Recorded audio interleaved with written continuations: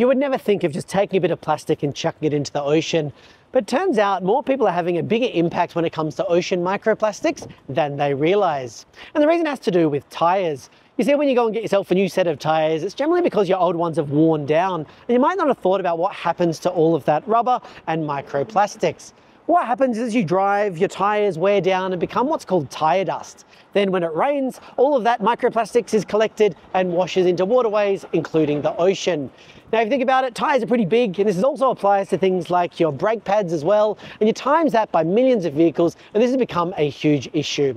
So much so that scientists have looked into it and found that 78% of ocean microplastics comes from this tyre dust. And microplastics have now been found all around the world.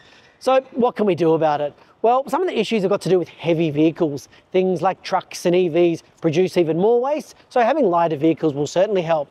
But where possible, move away from driving to more sustainable forms of transport like public transport and cycling, and also slowing down. Reducing speed reduces this tyre wear.